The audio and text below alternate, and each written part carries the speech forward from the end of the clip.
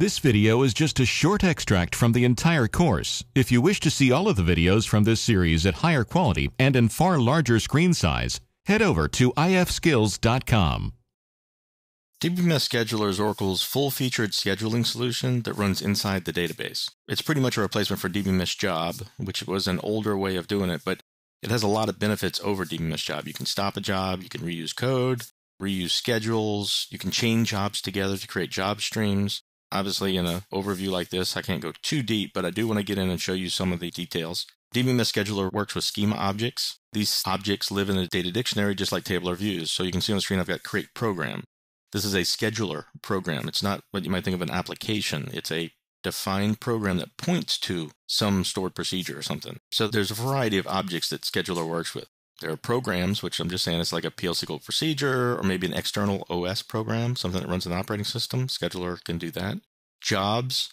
If the program is sort of the physical thing that you're pointing at, the job is the logical thing that'll run inside the database.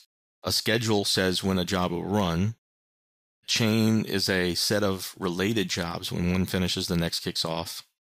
File watchers sit in the OS and actually watch for files, so you can actually create a job that gets kicked off when a file shows up in the operating system. You can actually create credentials, which are either database credentials, so you can log into a remote database, or into an operating system, so it can be operating system credentials. The destinations would be a remote database or remote server. You have groups.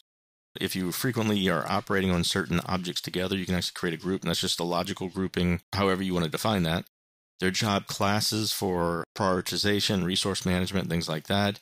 And then windows, which are tied to the schedule, where you might have your no batch window during the day from 8 to 5, where it's more critical to have the foreground processes running. Or you might have a end of month, where it's the last 3 days of the month is a window that you wouldn't allow certain jobs to run.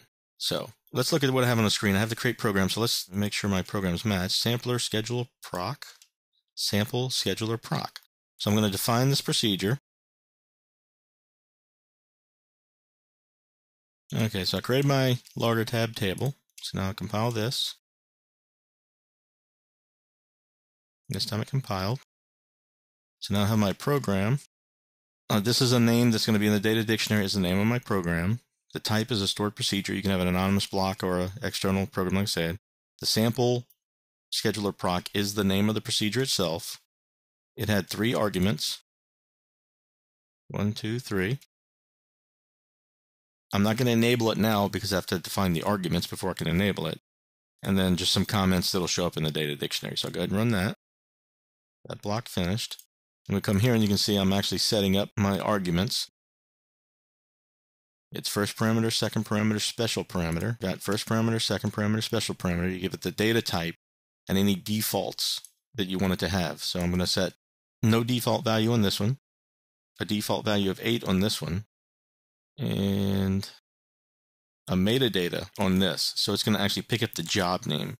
Rather than having a default, you can have certain metadata that's available in the database. And in this case, Oracle knows what the job name is, so that's what it's going to do. So we go back now that we've said that. If you look, what this does is it's going to put a record into logger tab, and it's just going to do what the values of the parameters are. So that's pretty much it for defining the block. So now what I'm going to do is I'm going to go ahead and enable that program that I created. There's a built-in called create job. It takes a lot of parameters. You don't always need all the parameters. I'm going to go ahead and use that create. All right, so let's go through here, creating my job for my sample program. That's the one I just created. Start date, repeat, enable is false, auto drop. The job name, I'm assigning my argument values. Remember, the first parameter had a value. What's up? Schedule, and then when I enable the job, it'll automatically run. The auto drop says, get rid of this job once it's run. So this is like a one-time job. An anonymous block completed. So we'll come over to my connection. And we can come down here to scheduler. You see, there's no jobs defined. We have my sample program. You can look at the sample program. Tell us what the parameters are, what the values were. And it actually worked when I said the enable. It submitted the job. it executed, what's up, special, and you notice the one that I had set up as the metadata argument is the my job. So that's how you can do it programmatically. You can also come in here and do it through SQL Developer and actually create, say, new job and actually create a job. Or through Enterprise Manager, you have the same kind of information. Your jobs, you can look at the programs, and my sample program is right here. That's the one I created. Detail. See automatic things that are scheduled.